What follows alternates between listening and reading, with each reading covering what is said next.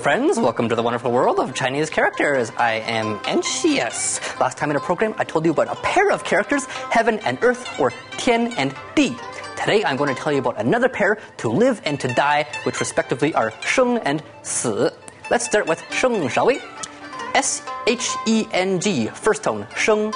Sheng is a good example of a Chinese character that has many meanings. Aside from to live, as a noun it also means life. As a verb it means to give birth.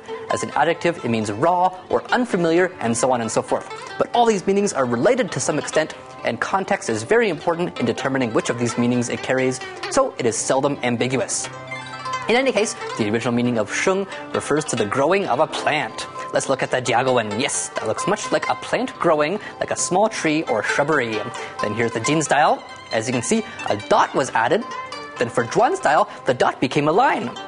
Then here's the Li style and modern Kai style. Okay, and now on to the opposite, Si.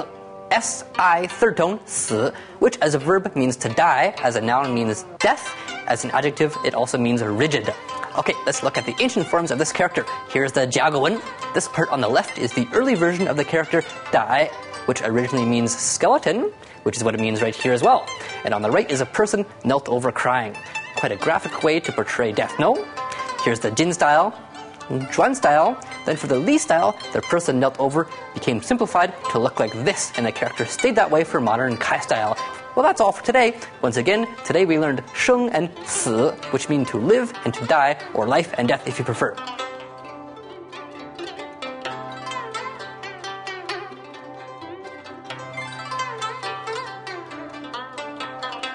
Okay, see you next time. Thanks for watching the wonderful world of Chinese characters.